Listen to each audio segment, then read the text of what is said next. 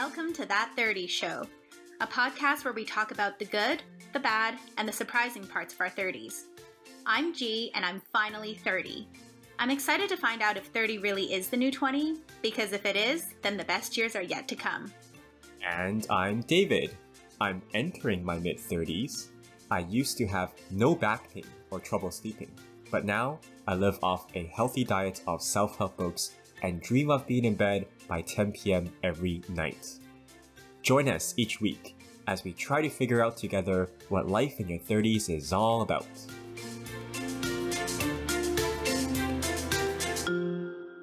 Welcome back to That 30 Show. Welcome back to David. Oh my gosh, long time no see, pal. Yeah, with the bi-weekly schedule now that we're doing, it's been a while and missed everyone. I'm glad to be back.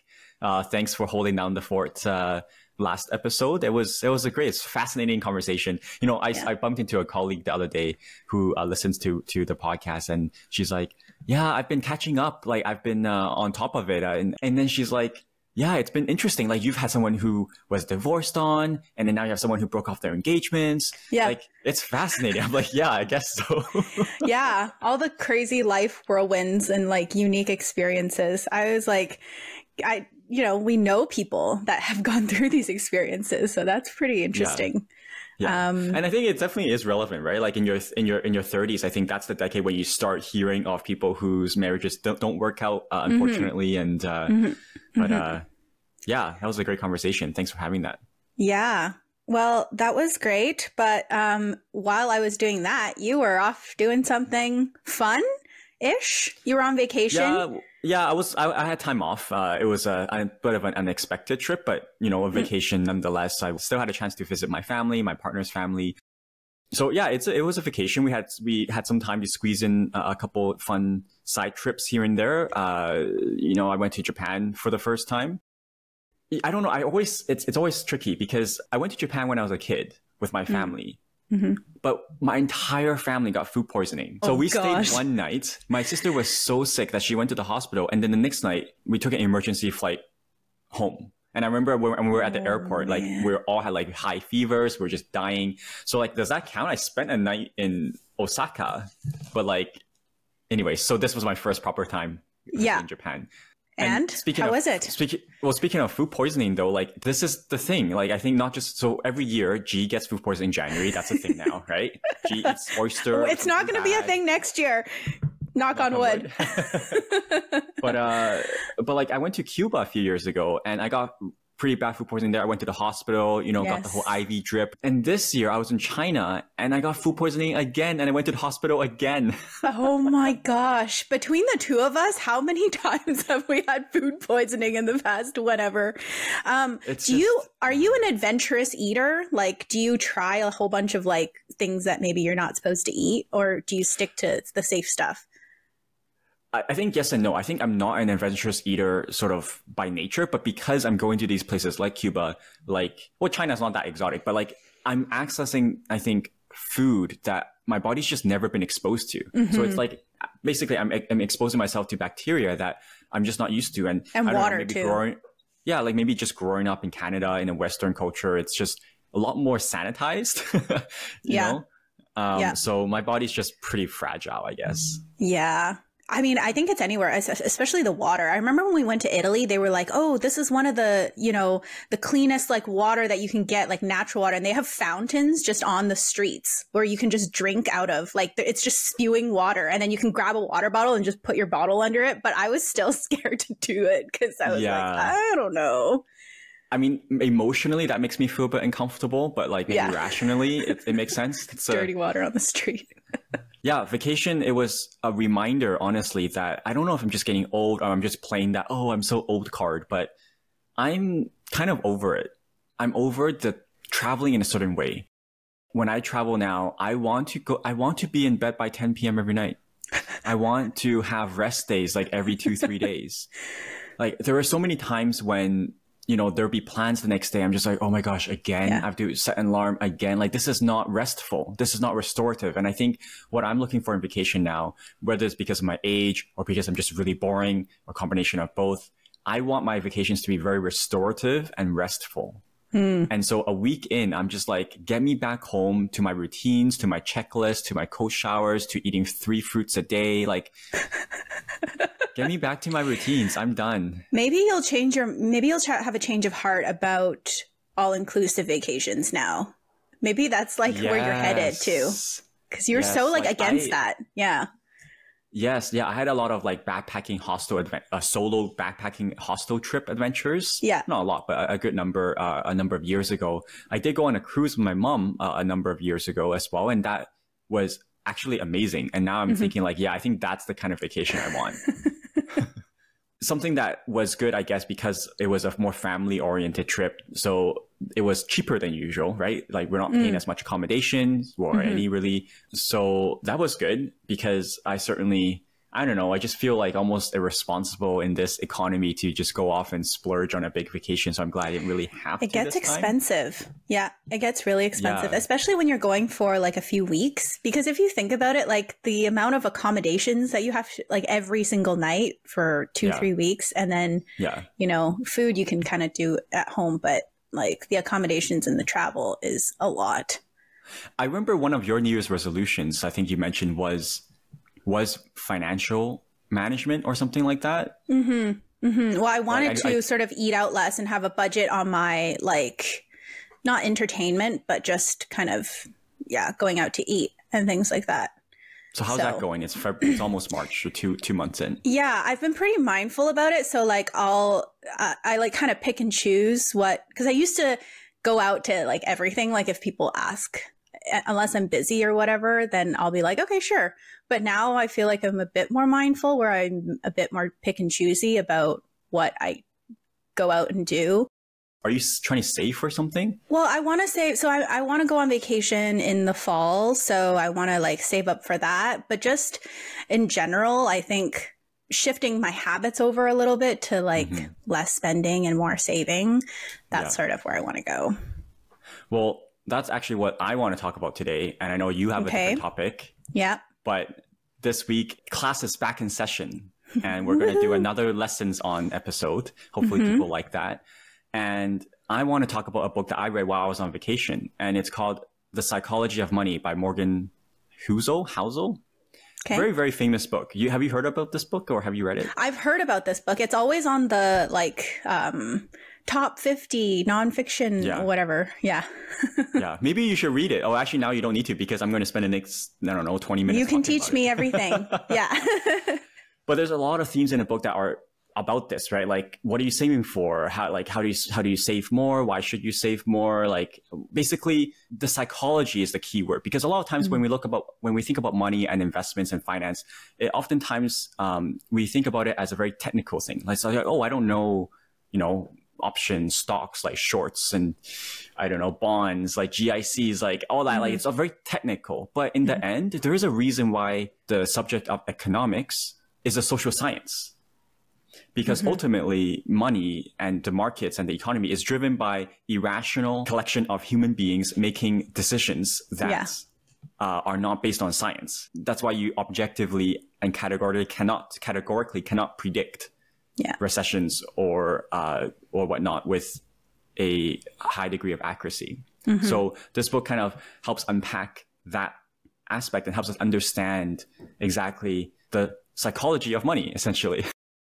There's a lot of points in the book. I've distilled it into 8 points / 8 questions that I'll pose to you and then sort of elaborate on. Okay. And so I think hopefully for folks listening, whether you're in your 20s, 30s, 40s, I guess it doesn't really matter, but I think your 30s is definitely a time when money and savings and investment like really comes to a head. Because in your 20s, if you're doing that, it's almost like, wow, like you're the businessy guy, you're the finance guy, you're ahead of the curve. It's like, and then it's now that you're in your 30s, and for folks who may not have been sort of on top of it in your 20s, now you're realizing, oh crap, like, right, what is my retirement plan? Because I've just been spending. Maybe that's similar to and to time goes by fast. Like when you're in your 20s, you're thinking like, oh, there's still a few more years for me to start worrying about this.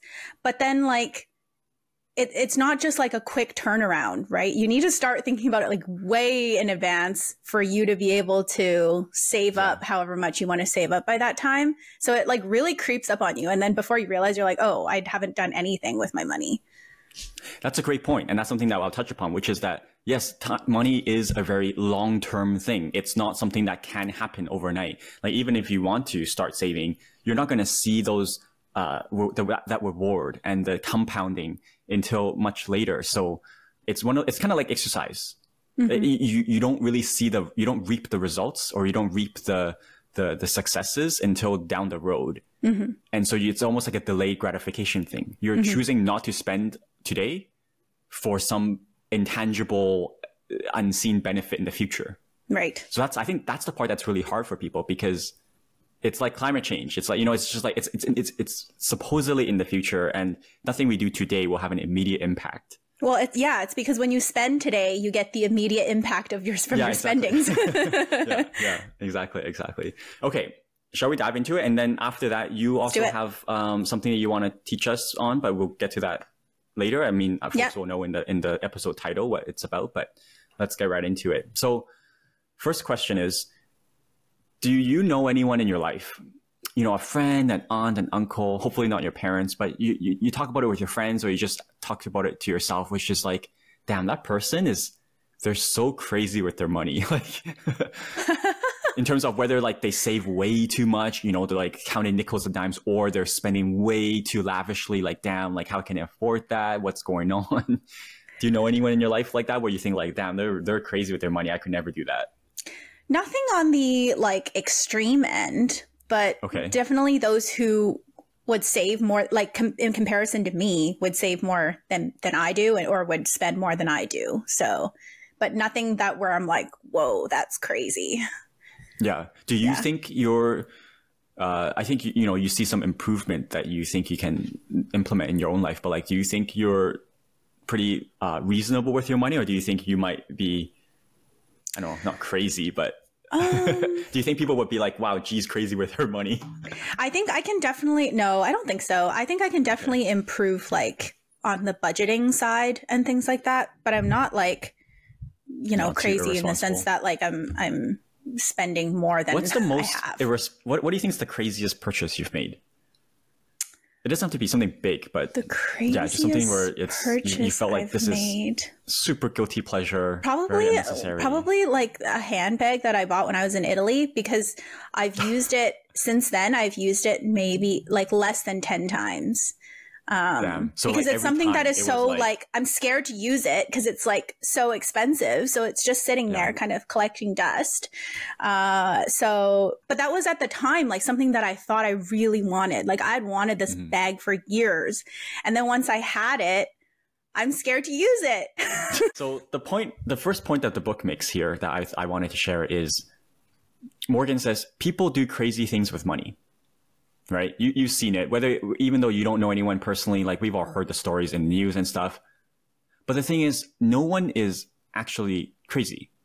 Obviously, people might do things that you think are crazy with their money, but from their perspective, from their standpoint, they're not actually being crazy about it, because we all have different lived experiences. So think about how you grew up, how maybe friends that who had very different upbringings, maybe they had much more wealthy upbringings or much poorer upbringings. All those lived experiences that we grew up with informs how we relate to money and what our views are about how money works.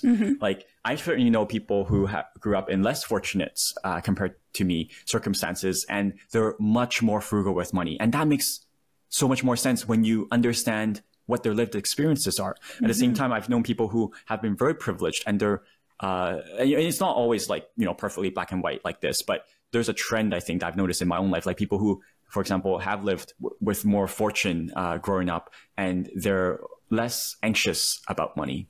And so when we think about money, it's important again, the psychology of money, right? If there's no one objective, like this is right, this is wrong, this is good, this is bad. It's just based on your own life experiences that informs how you relate to money. And I think that can really help us understand our peers, our colleagues, our friends, so we don't judge them, right? Yeah. Well, I think upbringing definitely has so much to do with our thinking around money, because like I think even I've known people who even grew up in sort of like a more frugal household, and now they're making like a lot of money, but their spending habits are still sort of like similar to how they were growing up. I don't remember if it's Mila Kunis or who. I remember there's a celebrity who in an interview was talking about how because of their immigrant background, it doesn't matter how rich they are, they're still going to like coupon the shit out of their purchases. And like even she doesn't really give her kids Christmas presents. I know that with Mila Kunis because she went on an interview with Shaq, and Shaq's like, why don't you buy your kids Christmas presents? And she's like, well, they get 1 or 2, but like, I'm not going to give them everything that they have ever wanted.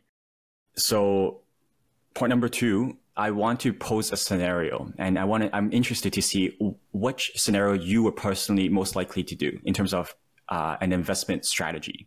Okay. So I want to know how you would invest. Okay. Okay.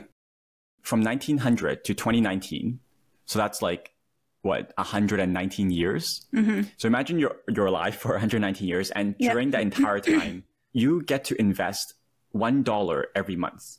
Or like you have $1 to invest every month. You don't have to invest it right away, but that's the scenario. So in scenario A, you are someone who, good or bad, you're just going to invest $1 every month into the stock market. Like not specific stocks, but like, you know, maybe like a non-index fund. I don't think that index funds, but anyway, just a general stock market. Okay. Okay. So you do it at $1 every month. It doesn't like you do it during the Great Depression, during the Great Financial Crisis of 2008, right? It doesn't matter. You just do it once every month. Or you're someone who's like, okay, I don't feel comfortable like adding more money when the freaking stock market is collapsing. So when it's a recession, I'm going to stop investing. And then I'll start investing again and put all that money I've saved up once the recession is over. And the third scenario is similar, but you just wait 6 months because you don't want to be too reactive. So you stop investing 6 months into a recession and you start investing 6 months after a recession. Mm-hmm. You're striking a better balance there. Mm-hmm. So do you understand the 3 options? Yeah, I do. So what would you think you would do? Probably just go with the first option. So even when like, you know, everything's crashing, you're not going to sell. You're just going to like keep adding money into the stock market when everything is crashing. I think so. I feel like everything's sort of like ebbs and flows and long term. Like you kind of have to look at the long term stuff. So I'm not super like reactive to these. And I think most of it is because I don't know enough about it to like be reactive. Like it's not that I'm like being smart or whatever. I just haven't learned enough about it to be reactive. But I feel like these things take a really long time. So I probably wouldn't be inclined to react like that. Well, lucky for you, G, that makes you a good investor. Ding, ding, ding, ding, ding. Yay. You won the door prize behind door number A. So this is actually one of the key principles, I think, of this book, but just of, I think, any financial book, which is good investing is average returns. So not bad returns, not great returns, but just good average returns over and above average amount of time. Mm-hmm. That's what good investing is. The problem is that many people focus more on the top part of that formula rather than the bottom part. So the top part is they want to maximize their returns rather than focusing on their time horizon. So they want maximum returns over a minimum amount of time. Whereas good investing, supposedly, is just average returns over and above average amount of time. And the reason why this is better is because basically these one-off hits, you know, these stock surges and whatnot, these are not reliable events that can happen repeatedly and consistently over the course of your life. And so you want to do something that is consistent and sustainable over the long term. So you want to target average returns and just do it for an insane amount of time. And that's, you know, famously what made Warren Buffett so rich. I actually don't have the statistic right in front of me, but it's like, I don't know, like 80-90% of his wealth was accrued after he turned 65 or something, just because he's laid the groundwork for that compounding. And he just, it's basically the turtle versus the rabbit, the hare, right? Yeah. So statistically, if you did $1 every month and you had those 3 scenarios, the book calculated, and then you look at how much money these 3 different scenarios earn, the scenario which you chose, which is the quote unquote correct one, earned almost double at the end than the scenario 2 and 3, because during that time you have almost 1,500 months, and only around 300 of those months were during a recession, like that a recession was happening, right? Yeah. So if you just kept your cool during that 1/5 of the time, you will end up with almost double the money compared to people who like, oh my gosh, it's a recession, or like, I think it's a recession, let me stop. Yeah. What's the best way you can use money to attain happiness? Like, in what way can money be utilized to increase your quality of life? Buying things. Buying handbags in Italy? Duh. Buying goods and services? Wait, are you joking? Well, no. Isn't that you're one? Not joking. Oh. Well, that's how you can use money. Isn't it famous? Oh, okay. Isn't it? I thought it's very famously known that buying things is one of the worst ways to improve your quality of life. Increase your happiness. It can, but it's not as effective as, for example. Well, you just said name one way, so that is one way. No. I said what's the best way. Oh, I thought you said what is one way. So it's definitely not buying handbags in Italy. I'll just tell you that. I'm sorry. Well, based on my own experience, I know that to be true.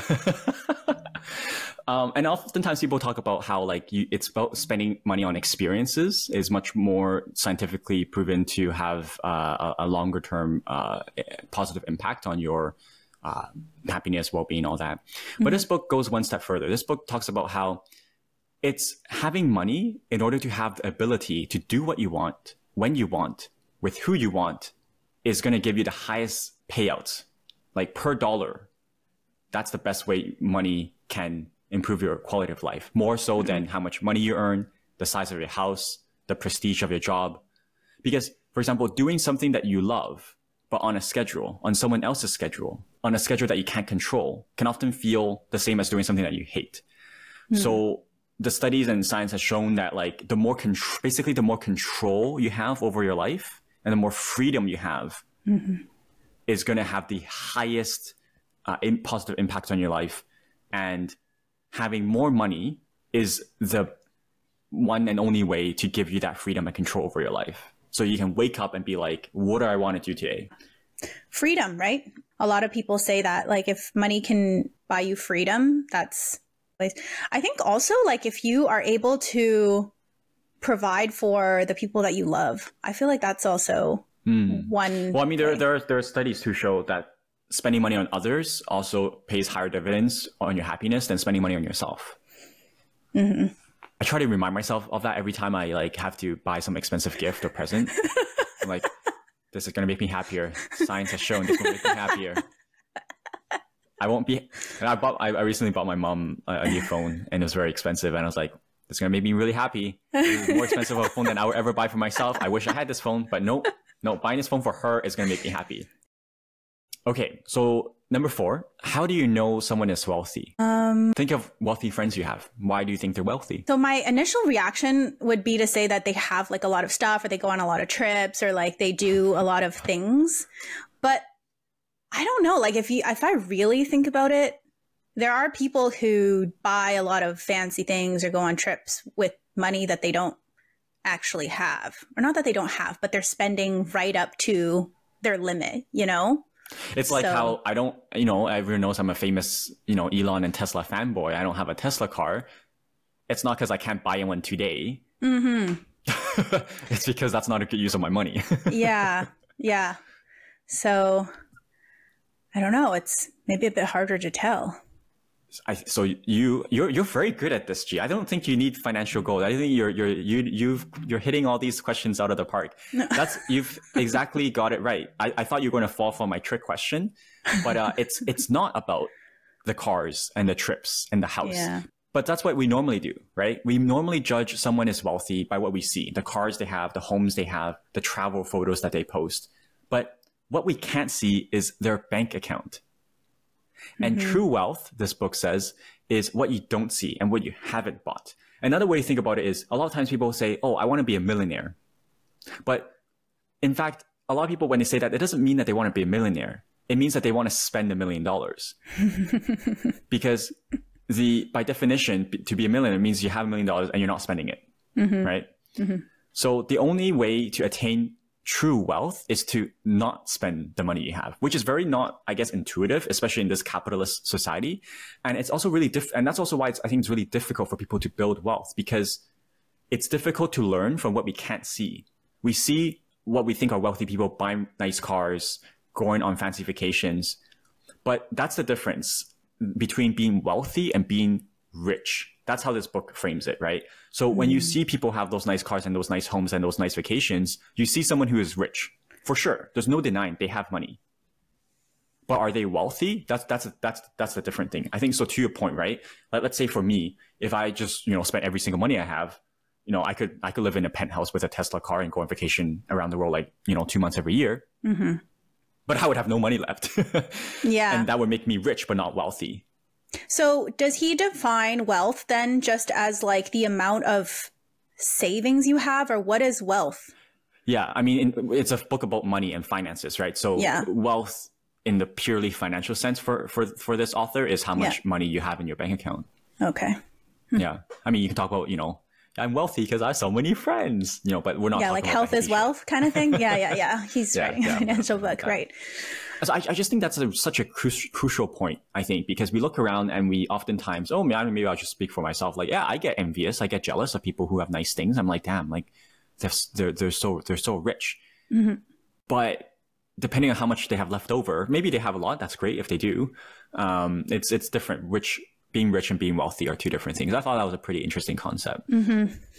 So speaking of people who spend a lot on cars and stuff, like, or just, handbags in Italy, why do you think it is so hard for people to spend less? So I'm just going to keep using that as a running joke if you haven't realized. Okay. Yes, I have realized that. I have do you have the bag? Can you show us on camera? My Italian bag. Oh, it's somewhere in the room. Show whatever. Us? Okay. No, I can't. Don't want to grab it right now. But oh, wait, what was your question? Why is it so hard for people to spend less money? Why is it so hard for hit of dopamine when they buy something that they really like? Or just the convenience of it, right? Like, why does you have to spend so much on Uber Eats? Because it's easy, it's convenient. It's convenient. I mean, it gives you that instantaneous happiness sometimes when you buy something. Yeah, no, for sure. That's true. So what this book talks about is a little bit more philosophical, which is that the only way you can create savings is by spending less, but the only way you can spend less is if you desire less. Basically, if you find a way to desire less, then you're going to spend less because I don't need this in my life. I don't want this in my life. You can buy all these desserts and alcohol and sweets or snacks and stuff.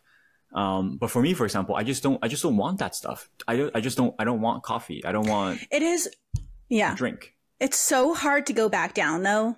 I think like once you go up there, it's so hard to come back down. Like if you already started there, then okay, fine. But like if you already reached a certain level of spending and like things that you like to buy, and then you have to like cut back. So why? So let's think about that. Why is it so hard? Beyond, I'm just used to it. Is there anything more to that, you think? Well, because you're taking away what you used to have and that thing was instant. And like we talked about, like, it's like you're taking away something to put it into the longer term, but you're not seeing the results right away. So it's like, okay, well, you just feel like you're just cutting and cutting and cutting and you're not getting anything. I think that makes sense. I definitely agree with it. I think what this book talks about is it tries to dive into peel back even more layers and goes a bit deeper than that. Mm-hmm. So I don't think I think you're right, but how the book frames it is saving money or being able to save money and spend less is essentially, it's the gap between your ego and your income. You will desire less if you care less about what others think of you. I was going to say the other one is like comparison because you're like comparing what you have and what you're able to buy, especially like the people that you surround yourself with. If everyone is living on this, everyone's quite rich, and like living on this certain level, that's really tough. And that's why I really like, I'm someone who always tries to go out of my way to actively and consciously push back against those emotional decisions and influences and societal pressures. And so oftentimes, I have a really, it was a new car when I bought it, but now it's like an old and crappy car. And I could buy a new car like that today if I wanted to. And I often feel, I mean, maybe it's being a dude, I don't know, but like I like nice cars just as much as any other person or any other guy. And I often feel, I don't know, shame, pressure to be like, oh, especially if I'm like picking people up, especially when I was dating back then, you know, I'm picking my dates up, driving them around. It's kind of, I don't know if embarrassing is the right word, but there's a certain level of pressure for me to be like, oh yeah, my car is not that nice. It's like, it reflects a certain level of status and income. But even though I could fix that right away without being too irresponsible about it, I don't want to, because I know that this is just my ego and this image that I want to project. And a lot of times you want to spend all this money because you want respect and admiration from other people. But the book argues that you're not going to get respect and admiration this way from the people that you want, and that the better way to do it is to be kind and to be humble and to be generous. I think you're really good at that, like not spending frivolously and reminding yourself that it doesn't matter. Yeah. But like, I'll be honest, right? I have those emotions. I have those like, oh, I'm not good. I'm not as good. I'm not good enough. Or like, this is not flashy. Or like, I'm picking up my date. I'm like, yeah, I feel judged, even if they're not judging me. So like, I have those emotions. I just try not to let it dictate my action. Well, speaking of like trying to be ruthlessly rational, number 6, would you rather be happy or would you rather be right? Be happy. We all knew that. Everyone who's listened to at least half an hour of this podcast knows that he has that answer. And everyone who's listened to at least half an hour of this podcast knows that David's answer is he would rather be right. As I literally just tried to explain, right? Like, I'm not happy having a shitty car, but I know that's the right answer. You know? Like, I'll be happier if I buy myself a new car, but I'm like, no, that's not the rational thing to do. So a very interesting analogy the book talks about to help explain, you know, to help us understand that this is how humans think, is fevers. I didn't actually know this, but having a fever is when your body turns on its immune system and having a fever helps fight infection. So it is actually rational to want a fever if you have an infection and you're sick, because that's your body reacting in a positive way to fight it. Right. But it's not reasonable to want a fever because it's painful. It's uncomfortable. Once you have a fever, you want to get rid of it. That's what everyone, you know, most people think and feel. And when it comes to finances, the reality is most people don't want the mathematically optimal strategy. They want the strategy that maximizes for how well they sleep at night, period.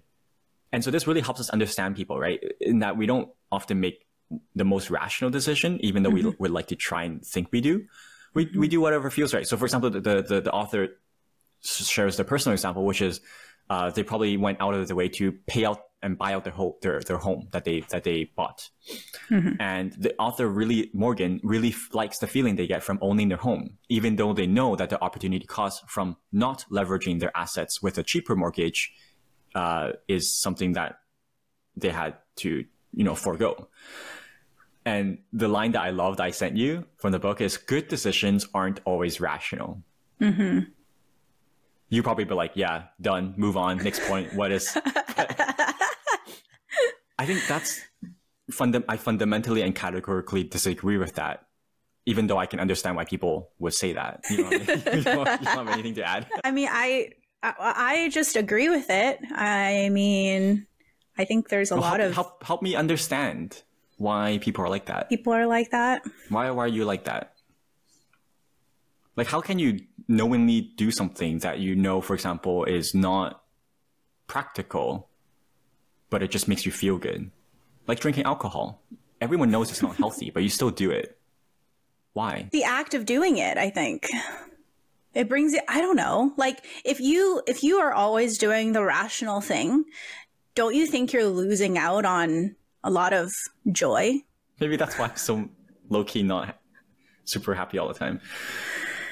Yeah, it's an interesting point. Yeah, I mean, I think it's more of like whether you're more of an emotional person or a logical person. And I think it's just like, I don't think there's a need to change either one. There's advantages and disadvantages to both ways of thinking, both types of personalities. Not like you should force you should be like, I just should force myself to want to be more like happy doing all these things. If that's just your logical brain is just like wired that way, you know? So. Yeah. Well, I guess I'll keep on putting a limit on how I spend my money and make my decisions. Also, but back to the alcohol thing, alcohol doesn't actually bring you happiness. So it wouldn't work for you, even if that was like, even if you were more emotional. So I'll give an example of how I'm not so, not perfect, but like not so rational, which is like, I binge Netflix and I spend time on social media and stuff, even though I know, rationally it's a waste of my time, but it makes me feel good. So I still do it. I wake up and I don't get out of bed right away, even though I can, because it feels good, even though I know I should get up. Yeah. Yeah. So I'm not totally rational. Well, most of the time, the logical thing doesn't give you that hit of dopamine that you need. But speaking of not motivation, but discipline and all the things we talk about in this pod and the self-help books that we read, that's what separates you, I think, from getting to the future and living the life that you want, which is discipline is managing your emotions, is doing the hard thing when you don't want to, right? It's the cold showers, it's doing presentations at work. So I think it's about a balance. You have to find ways to overcome, but I guess you can't be ruthlessly uncompromising because it's just not practical. Then where's the joy in life? It's my favorite word, balance. I think like almost like every week, it's just me lamenting how I don't have I don't have balance in my life because I'm trying to be all that. And then G being like, be more balance. No, really not. Anyways, there was a couple other points, but I think we basically covered everything. So hopefully people found that a little bit interesting, thinking about sort of the psychology of money. I think one of my personal just main takeaways from the book is actually what we just talked about, which is I'm always just thinking, well, money is a practical thing. There's no point being emotional about it, especially if you're talking about it with your partner. How do you split bills? How do you split your finances? Yeah.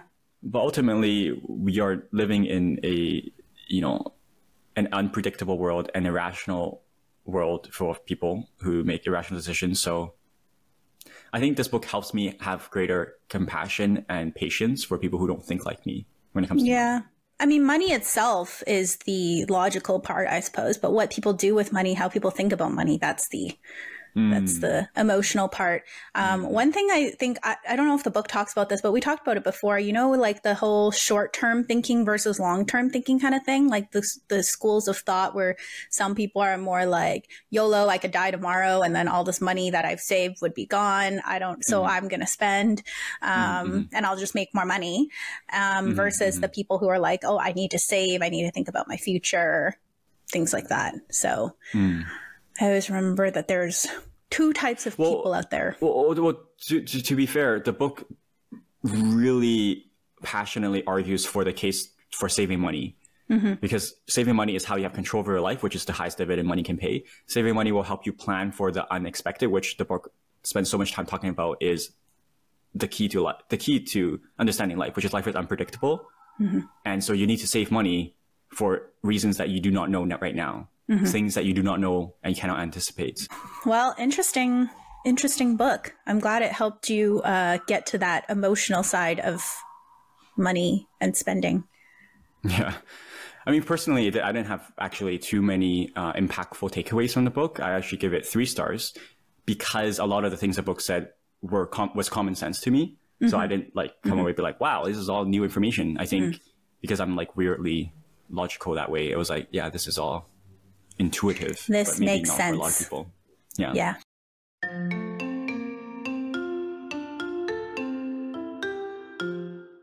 Hey everyone, David here. Our conversation on the psychology of money ended up going a little bit longer than we had anticipated. So we're actually going to just wrap up the conversation this week here. And next week, we will release the remainder of our conversation we recorded on these lessons on. And next week, we'll have G share her insights on a book she recently read about how to train your brain and to memorize things better, to read faster. Fascinating topic. Thanks so much everyone for tuning in this week. Stay tuned for next week's continuation of this recorded podcast episode. Have an awesome rest of your week.